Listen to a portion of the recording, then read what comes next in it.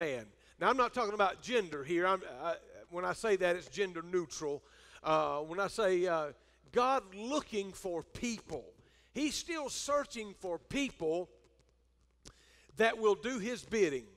He's still searching for people, I believe, that are willing to make a decision. I think He's searching for people that are willing to be a disciple. That He's searching for people that are willing to sacrifice. And I want to, if I may, start at verse number 12 in Luke 14 in the New King James Version. It's going to read like this. But I want to lay a little bit of background before we talk about it, because I really want to talk to you about this great supper that the Lord's going to talk about, but I got intrigued with the paragraph before that, and so I want to share that with you first. And I won't keep you over a couple hours, I promise.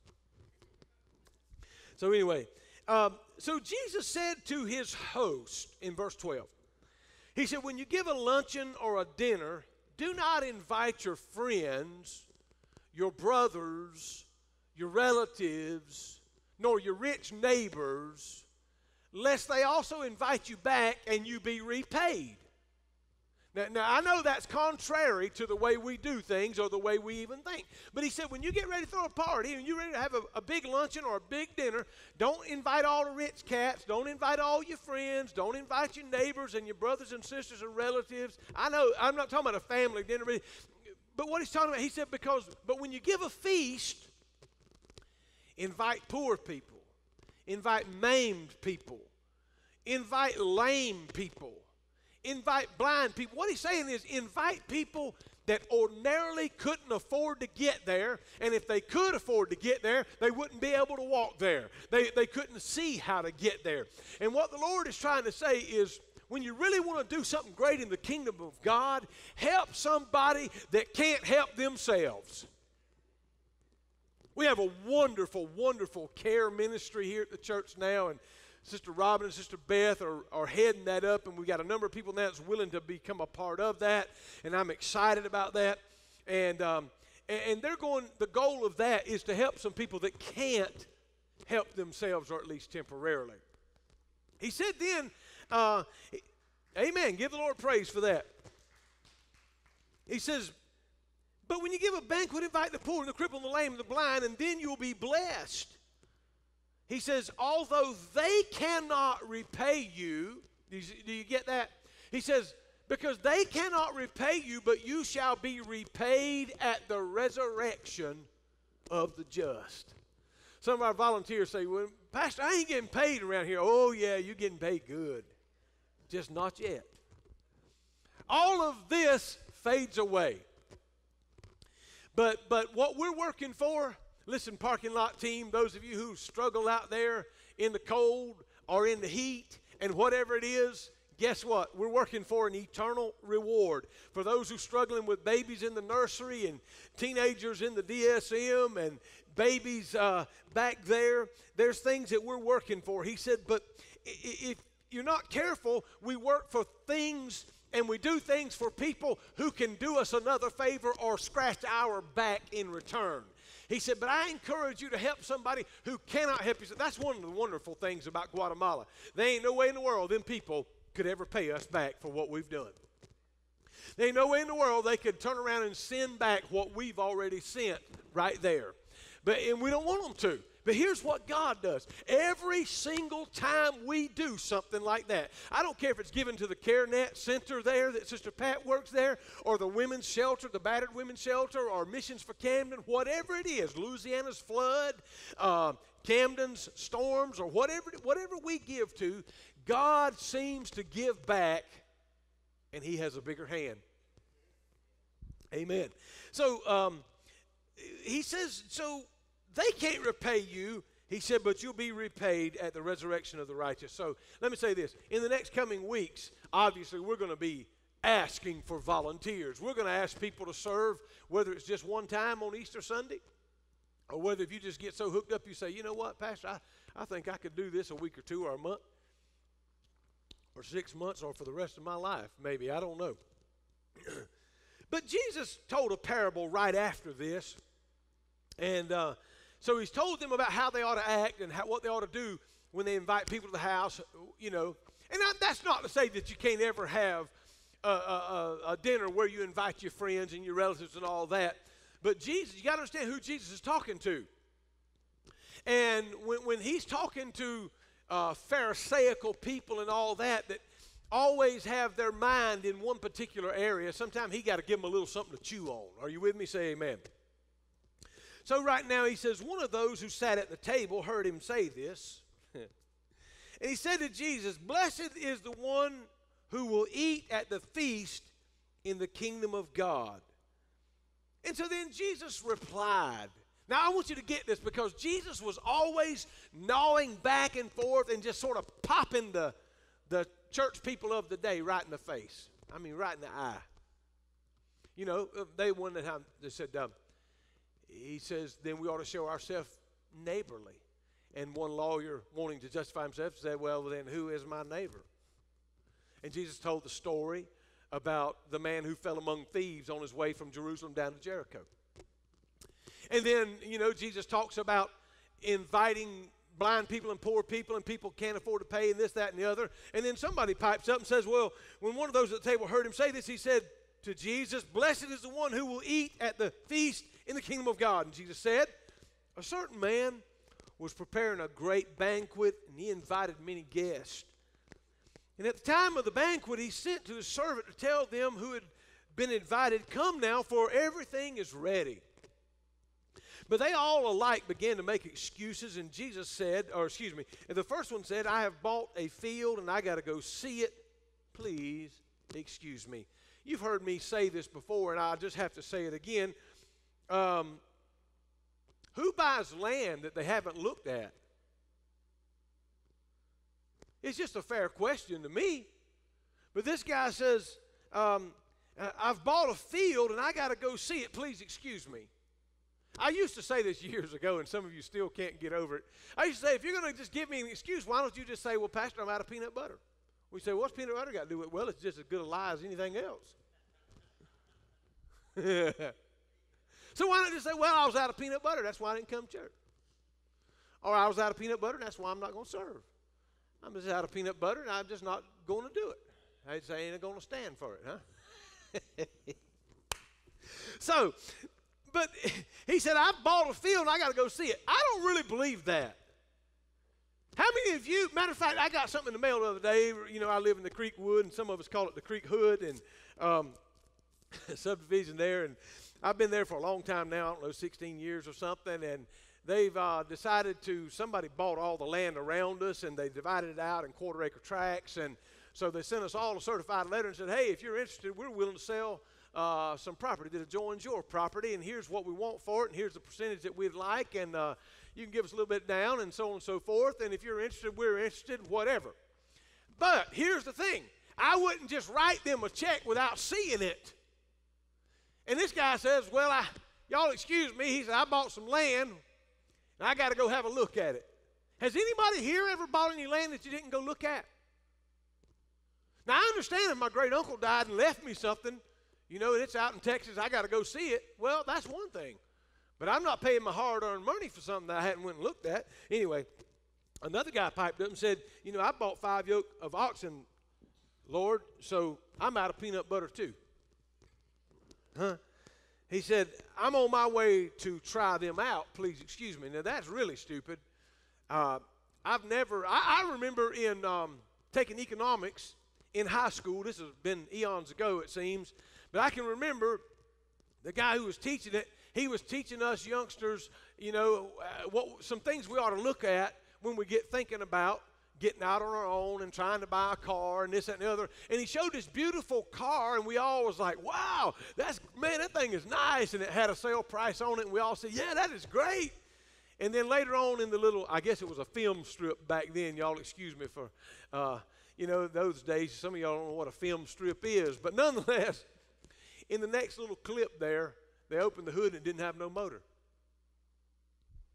What I'm saying is, I've never bought a car that I didn't test drive. I've never bought a car that I didn't go look at. But this guy, an automobile of this day would have been an ox or a mule, you know, a donkey. And he said, "Well, I've bought 5 yoke of oxen, and I got to go prove them." In other words, I bought them sight unseen. I've never seen them pull a plow. I've never seen them yoked up. It's absurd, isn't it?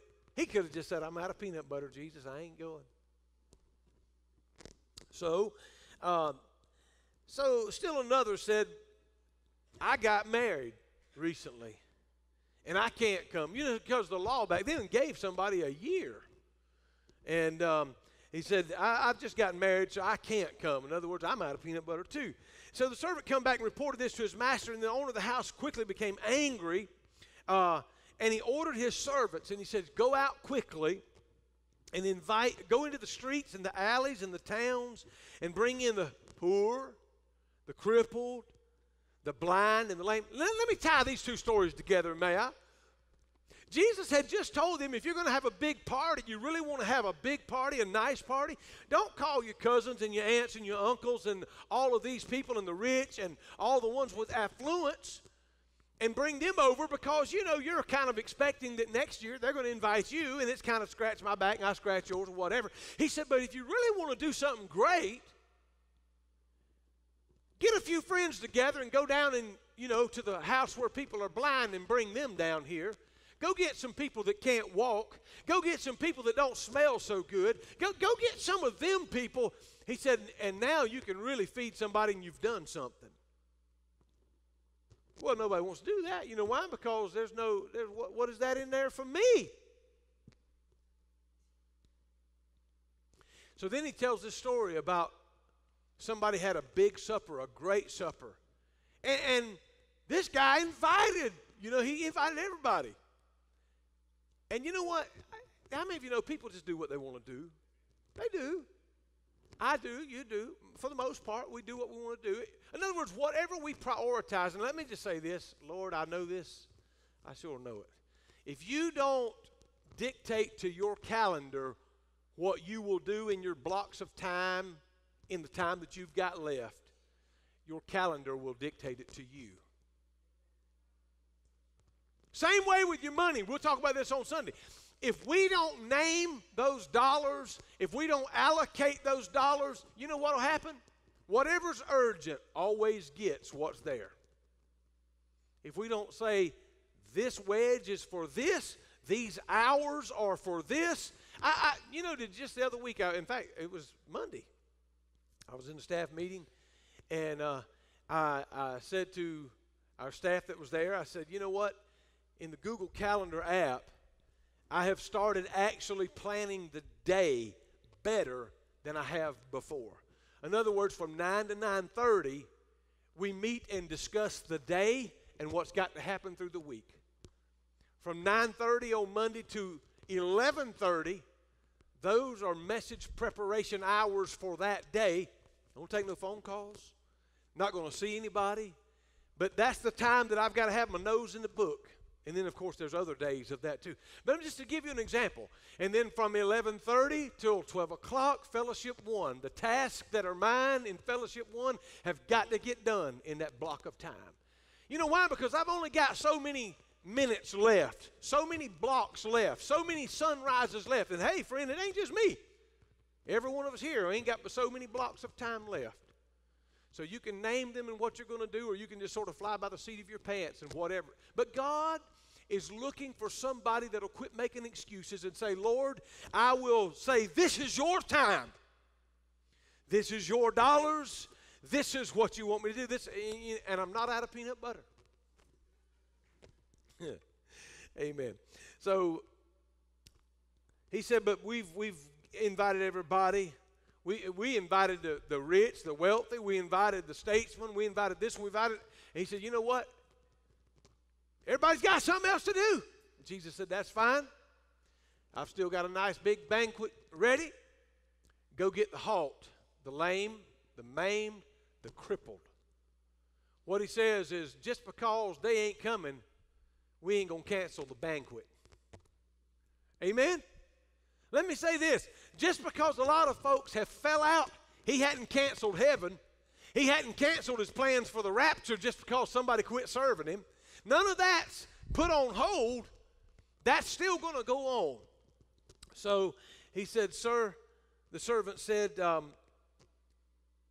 What you've ordered has been done, but then there is still some room. In other words, we've gone and got the maimed, the lame, the crippled, the halt, and all that. And so he says, go out now to the roads and the county lanes and compel them to come in, so that my house will be full. I tell you, not one of those who were invited will get to taste of my banquet. Now listen, the greatest opportunity that we have, I wish this house was slam-packed right now to say this, but the greatest opportunity we have for a loved one, cousin, aunt, uncle, or just a dear friend to hear the gospel of Jesus Christ, the greatest time is in the Easter season. You don't even have to beg them to come. It's not like pulling teeth, because it's all set. Somehow God just stirs the hearts of people, and they're going to be more willing to give God an opportunity in the next few weeks than ever before. I want to encourage you not to make an excuse. I want to encourage you not to let those blocks of time pass you by. What blocks of time are you talking about, Pastor? Well, there'll be blocks of time where we're going to be serving here at the church. Some of your life groups know that. There's going to be times where we're going to be doing things here. Then there's going to be cards that's printed. There's going to be invites that are given. We will mail a beautiful card to every home in Camden County. And if the Lord provides the funds, maybe even Charlton. We'll see. Amen. So every zip code in this county. And I'm just believing God. How many of you believe with me? Amen. I'm believing God to see 75 people come to know the Lord Jesus Christ as their Savior. I'm believing God to do something awesome in this place. So it takes work. It takes service. Here's what I've learned. That if I don't dictate my time, then just life events will. Some of you call it flying by the seat of your pants. In other words, well, what are you going to do now? I don't know. I'm just going to, start the day and then just go about my life. And no, we have to make some plans or you'll never. You remember what we talked about? This year we started talking about goals. In fact, in the middle of Transformed right now, you should be journaling and reading your journal every day, and there should be some goals that are coming to pass right now. And if they're not coming to pass, there's only one reason. Because you haven't visited that every day. Because you have not said, well, I'm supposed to do this on this day. You just sort of went back to living how you live. So let me say this. There's a cost of being a disciple. And that's the latter part. In fact, I wasn't going to read this, but I think I will. Jesus said in verse number 26, he said, if anyone comes to me and does not hate his father and his mother and wife and children and brothers and sisters, and yes, even his own life, such a person cannot be my disciple. And whoever does not carry their cross and follow after me cannot be my disciple. Now, he did not, it sounded pretty brutal right there when he said if he hates his mom and dad. No, he wasn't saying that in the sense that you and I think of hating my dad, because he would forbid. We can't hate people and then say we love God. Are you with me? But what he says is we cannot place any higher priority on anything else. Y'all know my biblical priorities. God is always number one. Kelly is number two. My children are number three. And then that includes grandchildren, you understand. And the church is number four. You say, well, wait a minute, Pastor. Shouldn't the church be number one? Absolutely not. Should your children be number one? Absolutely not. Why? Why couldn't my children be number one? Because God gave you them for about 18 years, maybe 20. He gave you your spouse till death you do part. Now, you might learn this coming Sunday. Well, go ahead and praise the Lord. You're going to learn this coming Sunday. It might be till death do you part. We're going to talk about that Sunday. Just sort of setting the hook. But because that is the number one reason people get divorced is because of money or the lack thereof. And I would submit to that it is not because of money or the lack thereof. It is because of the mismanagement of it. Amen? Well, I don't mean to get that far into it, but let me say this. I'll tie this up. God's looking for a man or a woman that'll make a decision. Today, I was seated in the chair right there. I mean, in fact, I was looking over at the hole in those teeth and said, man, that sure is expensive. But anyway, I'm standing there. And when the doctor says, what are we going to do? I didn't even give Kelly time to say, I'm going home and we'll just do this. No. We got you here. You already numb. Well, was having a hard time getting her numb, but after a couple gallons of lidocaine or whatever, I don't know, they finally got her numbed up. I said, hey, let's do it while we're here. Who in the world wants to have to try to get to sleep again another night and worry about this thing? She done took 2 Valium last night and 2 Valium this morning, and, man, she was loopy. Y'all with me? That's why I won't bring her out, because ain't no telling what she'll say. But God's looking for a man of decision. So when the doctor asked me today, what do you want to do? I mean, you can't say, I want to tell you something. Listen to me, friends. Some of you need to understand this, especially those who like to go to dinner on Sunday and you're in my party and you can't never decide where you want to go. I need you to understand that there is a cost of indecision. Did you hear me? There is a cost of indecision. And in your own life, in your own business, there are times where you need to make a decision, but you say, well, I'm trying to think about this, and I'm thinking about that, and I just don't know about this, and I don't know about that. Pretty soon, let me say this, if this building is on fire, there is limited amount of time to make a decision before you burn up in here. Hello? I'm throwing something through that window or going through that door. We'll worry about all that later. There is a time you have to make a decision, and so you cannot be an indecisive person. So some of you need to practice that, making a decision. You say, well, what if I make the wrong decision? Well, you know what? Then you'll learn something. Hello? It'll be a lesson that you learn, and you just chalk that up to, well, I learned something. You know, I made the wrong decision. I probably shouldn't have had my hand that close to the nail gun, and I shot the end of my finger. You won't do it no more. Ask Andrew. He can tell you. But what I'm saying is when you make a decision, you let me give you a football analogy. Some of you have seen this before. You're right down on the goal line. They're only inches from the goal. And do we run the ball in or do we pass the ball? And you know what happens? Here's the deal. Everybody says, man, he needs to run the ball. But then there's those people who say, well, I don't know. They're expecting the run. He ought to just do a little pass, and somebody else does a little bootleg or whatever. But that coach has to make a decision, and he's only got a limited number of seconds to make the decision. And if he makes the right decision, he's a hero. And if he makes the wrong decision, he's a zero. That's how it is. You're a hero or zero just like that. Now, the deal is this. Somebody's got to make the decision. So make the decision and live with the consequences. God's looking for somebody that can make a decision. So, and give me an example of that, Pastor. Well, I'm glad you asked. Moses said, I have put before you life and death, blessings and cursings. Choose life and live. Why would you choose death to die? Elijah said, how long will you be halted between two opinions? If Baal is God, then serve Baal. He said, but if God is God, then serve God. He said, but it's time to get off this fence that you're on. Well, I want to serve God. Well, I ain't sure I still like to drink and party. Well, I want to do this, but I want to go there, but I ain't sure I want to give up all of my foolish ways. I felt that one bounce back with a small crowd. Joshua said, I don't know how y'all feel about it. He said, but as for me and my house, we will serve the Lord. Brethren, let me say this to you, men of the house, men of God. You say, wait a minute, we're equal here. I'm not getting into women's rights and this and that and the other. Brethren, you're the head of your house. God created you to be that, and we are to lead. And for me and my house, we ought to say, and I have made that election, that we are going to serve the Lord. Amen. Give him praise.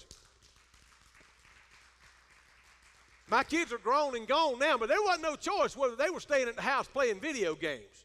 They might have had some video games, but you could guarantee when it come church time, you go into church. Hello? Or get a whipping and still go to church. But you go into church. As for me and my house, God's looking for decisive people. And then he's looking for people who's got a desire. I mean, a burning passion.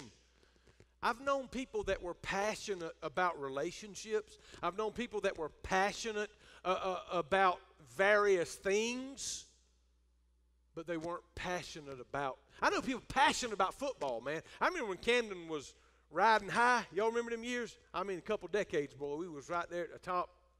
And I hope we get back there soon because I'm passionate about them Wildcats. But nonetheless, I mean, I have screamed my head off Thanksgiving week. I've drove all over the state. I mean, I've been right there with a bunch of y'all. I mean, we're passionate about it. It amazed me how passionate I saw people at the football field. And you couldn't even get them to say hallelujah in church. They couldn't even get the hand all the way up. But man, you get on the bleachers, son, and they will run over you and stand on somebody's shoulders. Huh? That's right. So it's not about, you tell me you're not emotional. You are emotional.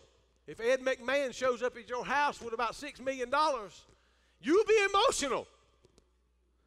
So he's looking for somebody that has that passion and that desire. He's looking for somebody that has that dedication. Man, I'm so thankful for you guys here on Wednesday night when a lot of the world don't. So, doing life groups, you know, some of you last night, some of you night before, some of you tomorrow, doing the things that you do, the dedication. I'm telling you, that impresses God. When we are dedicated to be in the house of the Lord, dedicated to do the work of the Lord, you say, and you know, sometimes the least, if I can say this right, the people that are doing the least, in other words, they got the most time on their hands, are the laziest in the kingdom of God. Let me just look straight down.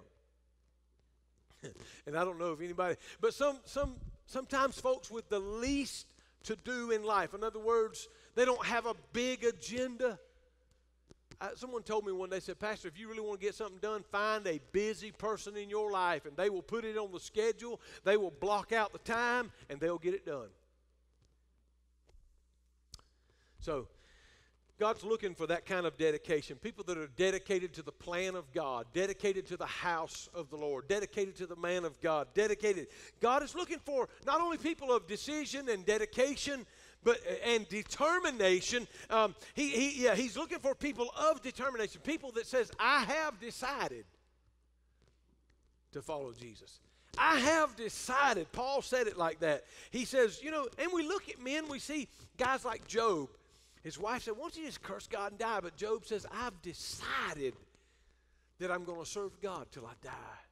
He said, I have made my mind up that though I can't see him and I can't feel him and I can't touch him and I'm ate up with boils from my head to my feet, somehow God still knows where I'm at. And when he's finished trying me, I'll see him. And in the end, even if the skin worms devour this body, yet in my flesh will I see God, not another. And then I think about guys like Abraham, who was told to get out from among your people and go to a land. Where are we going, God? I'll show you. Huh? For God to say, I'll show you, don't worry about it, but just leave everything and let's go. That's a tough call. I've done it a few times in my life. Let's go. And then Paul says, and I'll tie it up right here, somebody willing to stay the course, somebody willing to keep the faith. Here's what Paul said in 2 Timothy 4, 6 through 8. This is actually King James. He says, for I'm now ready to be offered, and the time of my departure is at hand. I have fought a good fight. I've finished my course. I have kept the faith. I hope when I get old, I'm getting older, but one day I'm going to get old. Are y'all with me? Say amen. That's right. And I hope when those days come, I could join Paul and say, and I'm now ready to be offered if the rapture hadn't taken place and we're still here, and the time of my departure's at hand. I hope I can say I have fought a good fight. I have finished my course. What are you talking about, Pastor? I'm talking about the course that God laid out for me, that God wanted me to accomplish. I've kept the faith. Henceforth there is laid up for me a crown of righteousness, which the Lord, the righteous judge, shall give to me at that day, and not to me only, but to all them that love his appearing. Stand with me if you will. Amen. I never get tired of doing the work of the Lord. Amen. I've ran my crazy head off this past week, and it ain't stopping. It don't look like. until we get back from Guatemala, and I don't think it'll stop then, because then we'll be about 9 days from Easter, and I know how that's going to be, and then we're going to do Easter, and then we're going to follow up on Easter, and y'all understand. That's just what it is. But I can't think of anything in the world. I've spent some long Monday. Matter of fact, I didn't leave here till 10 o'clock Monday night. Got here about 8:30 that morning. But I don't know of anything else in the world I would rather do than kingdom work. It's the only thing that's going to last. Amen? It's the only thing that's going to last. We're preparing ourselves, not for this life, but for the life to come. So let me thank you for that you do in the kingdom of God. Let me thank you for being a part, being that decisive person, that dedicated person, that determined person. So let me pray for you. Father, I just love you now, and I pray for the men and women that are here. And I pray, God, that we would be people of decision, people of determination, people of destiny, oh God. I pray, God, that you would help us to be people of desire that are passionate, oh Lord, about what you are passionate about. In other words, God, that we would be just on fire for what moves your heart, and that's lost people. Not that we forget saved people that have given their heart to the Lord. We want to encourage them. They're soldiers in the army of the Lord. We want to enlist them, oh God, to complete the mission that you have on. And Jesus, you came to seek and to save those who are lost. So if I'm in pursuit of you, oh God, then I must be pursuing the lost, because that is why your Son got up from your right hand and said, I will go and become the supreme sacrifice for men and women for the sins of this world, that I might reconcile the creation of God back to the Creator. So Lord, help us to be the men and women of God that you'd have us to be. And help us to reap this harvest while it is ripe, in Jesus' name. Amen. God bless you. Remember to start thinking about Good Friday and Easter. We'll see you on Sunday.